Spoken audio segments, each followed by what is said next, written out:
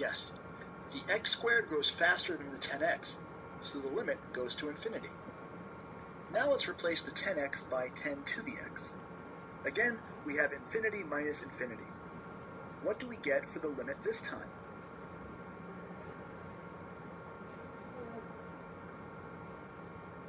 Let's try plugging in some values and seeing which term dominates. So when x is 0, x squared is also 0, and the minus 10 to the x is 1. So the overall expression, x squared minus 10 to the x, is going to be minus 1. When x is 1, this becomes 1, this becomes minus 10, and we get minus 10. Let's make x a little bigger now. If x is 10, then x squared is 100, and 10 to the x is basically minus infinity. It's huge.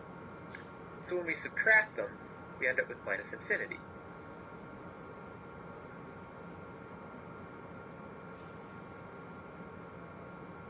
Right. The 10 to the x grows faster than the x squared, so the limit goes to minus infinity. In general, infinity minus infinity can be anything. Whenever you see infinity minus infinity, you have to carefully evaluate the limit. You can't just subtract infinities and call it a day. Let's make a note to remind us when this rule doesn't apply. Now let's figure out how to take limits when we're multiplying functions together. Suppose we had to take the limit of f times g, like this, but we knew that f approached 6 and g approached 7. Do we know what f times g approaches? Sure enough, it's 42. Let's write it like this. There's one situation, though, where this rule gets tricky, and that's when you end up trying to multiply 0 by infinity. Let's look at a few situations where f of x goes to infinity and g of x goes to 0 to see what happens. What's the limit as x goes to infinity of x squared times e to the minus x? The x squared term goes to infinity, which tries to make the product really big, but the exponential term goes to 0, which tries to make the product really small. Which one of these two wins? Try plugging in some big values for x into this function to see what happens. Let's try plugging in some large values of x and seeing what comes out. So when x is 10, x squared is 100, and e to the minus x is about 5 10 to the minus 5. I'm just going to write that as something less than 10 to the minus 4. So what's x squared times e to the minus x? Well, it's something less than 10 to the minus 2. Now let's try putting in 100 for x and seeing what comes out. When we square 100, we're going to get 10 to the 4th. And if we want to do e to the negative 100, the calculator is actually just going to spit out 0, but we know that it's approximately what we got for e to the 10th raised to the 10th power. Remember that e to the minus 100 is equal to e to the minus 10, which we found before, raised to the 10th power. So this is going to be something less than 10 to the minus 40. So when we multiply them together, we're going to get something that's less than 10 to the minus 36, which is really, really small. So it seems pretty clear that if we keep going, we'll end up with something close to 0. Right. The exponential term won that battle and sent the product to 0. By the way, exponentials always go to 0 or infinity faster than powers do. So you could say that exponentials always beat powers. Now let's look at the limit of 3 to the x times e to the minus x as x goes to infinity. Again, this appears to be infinity times 0. What does this limit equal?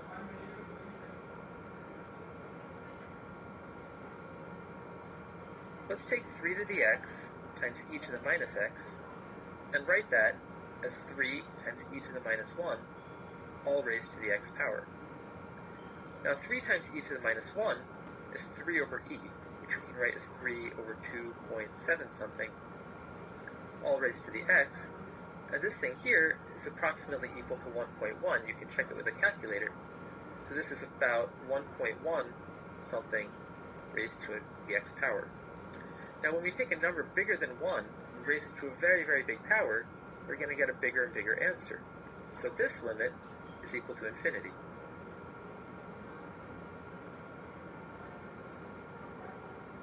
This time, infinity times 0 went to infinity. It turns out that almost anything can come out when you try to multiply 0 and infinity, so you have to think carefully each time. Now we're ready for our last limit rule.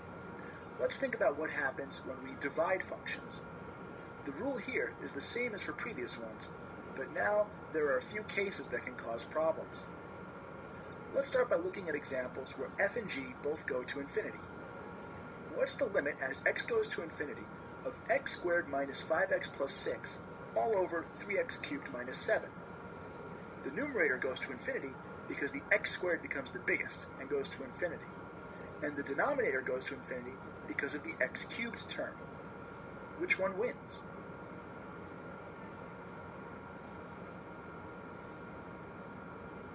Let's rewrite this expression up here. It's x squared minus 5x plus 6 over 3x cubed minus 7. One thing that'll help with these rational expressions is to divide the top and bottom by the highest power that we see. In that case, it's an x cubed here. So I'm going to divide every single term by an x cubed, the numerator and the denominator.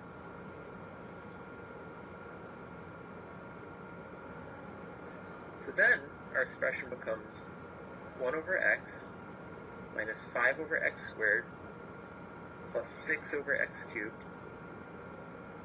divided by 3 minus 7 over x cubed.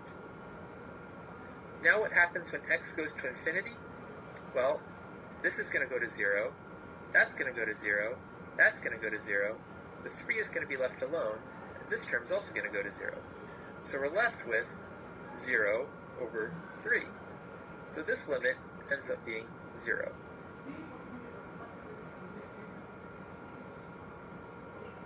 Yeah, here the x cubed in the denominator grows faster than the x squared in the numerator, so the entire function goes to 0. What happens if the numerator has the cubic and the denominator has the quadratic? Again, it's infinity over infinity.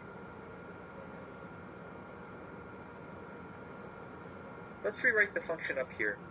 It's x cubed plus 7, and on the bottom we have x squared plus 2x plus 10. I'm going to divide through by the highest power of x that I see, which is a 3, so I'm going to divide every single term by x cubed.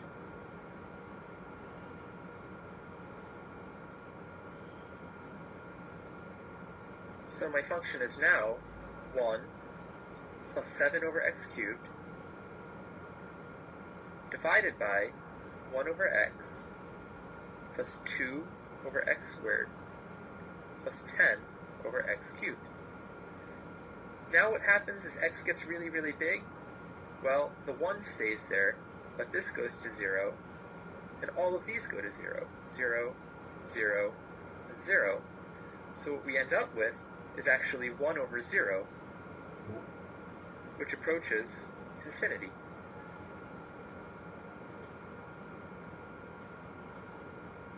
This time the numerator wins, and the entire function goes to infinity.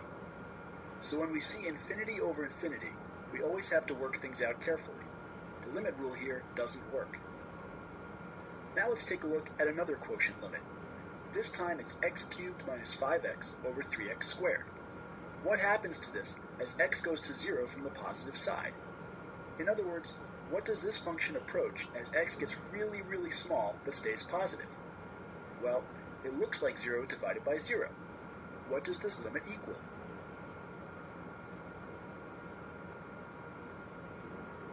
Let's start by factoring in x out of the numerator. So we're left with the limit as x approaches 0 plus of x times x squared minus 5 on top divided by 3x squared on bottom. Now we're only concerned with values of x near 0 and a little bit above it, not at 0. So we can divide the top and the bottom by x without changing the value of the limit. This becomes the limit as x approaches 0 plus of x squared minus 5 over 3x. Now the numerator is going to be close to minus 5, as x is very close to 0. And the denominator is going to be a little bit bigger than 0, as x stays a little bit bigger than 0. So if we take minus 5 and divide it by a small but positive number, we're going to end up with negative infinity.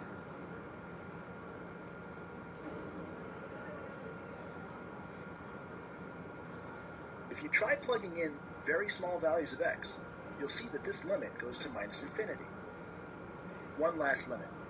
What happens to the sign of 2x over x as x goes to 0? The sign of 0 is 0, so we have 0 divided by 0 again. And again, you may want to plug some very small numbers into this function, and make sure x is in radians.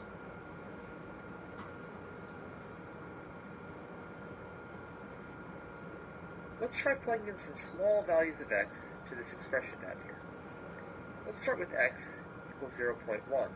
So we have sine of 2x, or sine of 0.2, divided by 0.1. If we plug that into our calculator using radian mode, we'll find that the answer is 1.99, which seems pretty close to 2.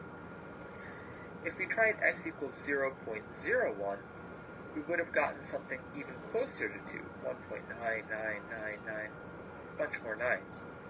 So it looks like this limit is approaching 2.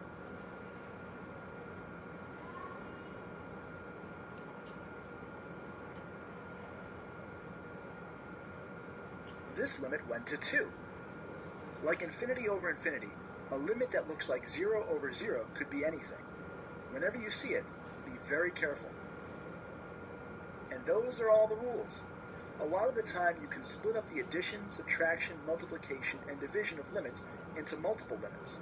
But think very carefully whenever you're dealing with 0 and infinity. When you get to those trouble cases, plugging in values or graphing the function can guide you toward the answer.